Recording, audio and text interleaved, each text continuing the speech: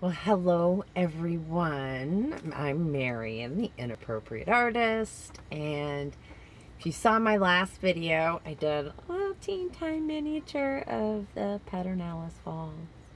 Lovely little one. But at the beginning of the video, I had a little drawing over my shoulder on the board. Well, there's the finished painting, and here I am going to cut to the big reveal.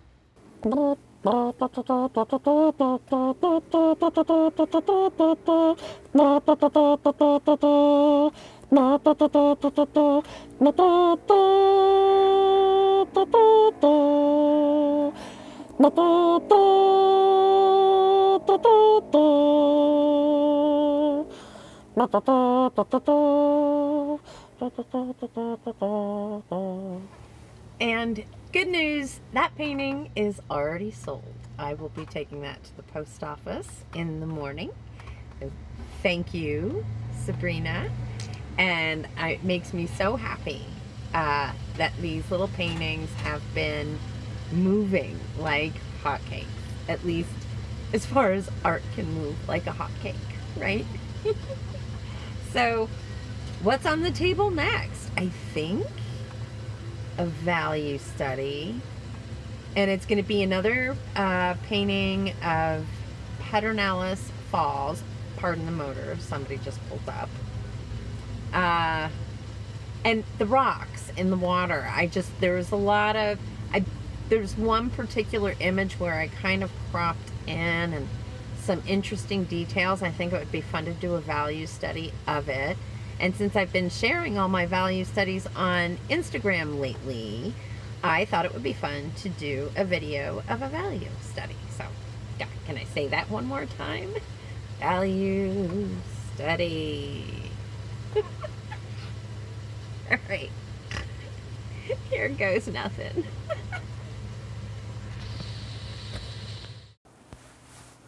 And once again, I didn't turn on the camera until I was part way.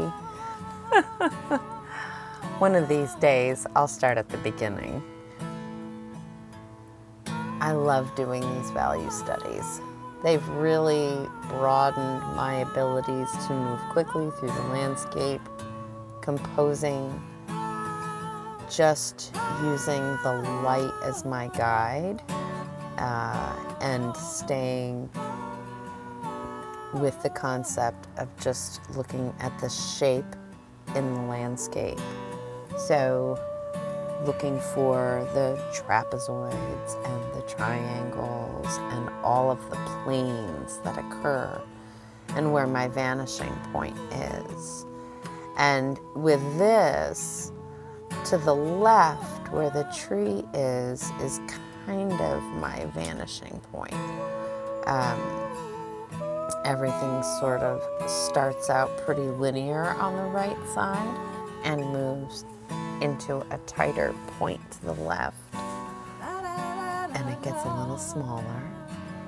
And I really went a little crazy and heavy on that particular spot. However, I think it did work out. I blended it nicely in the end. All the little trees with this massive brush I'm using, which doesn't look massive maybe in my hand, but when you're working with tiny details like this, it feels massive. Although it is really giving me the ability to control my mark making better. As you can see there with just a little fine detail of a branch. And then I remembered I'm doing a value study, not a detail study. So let's not get wrapped up in the details. Loading up my brush to get some more shadow in there. You know, another beautiful thing about these value studies, they help me to let go of the finished result. You know, I'm not doing this as in my brain as a finished painting, although many of them, when I'm finished with them, I feel like they are. in my head, what I'm doing is creating muscle memory and just really memorizing the landscape as best as I can, and giving myself time to observe how the water moves, where all of the pieces that kind of come together, the sloping of the rocks, and just little minor details that end up really popping that foreground. Just little things that when I'm working in color, it's presumed almost to a certain extent.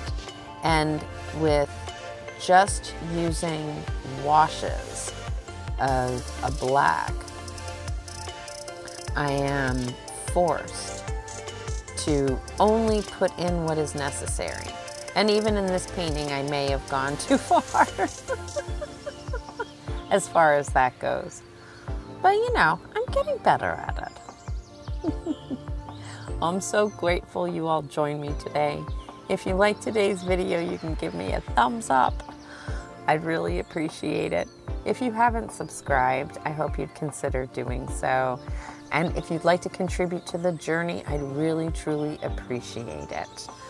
I hope you have a wonderful day. All of my links are below in the description. Take care, everyone. Bye-bye.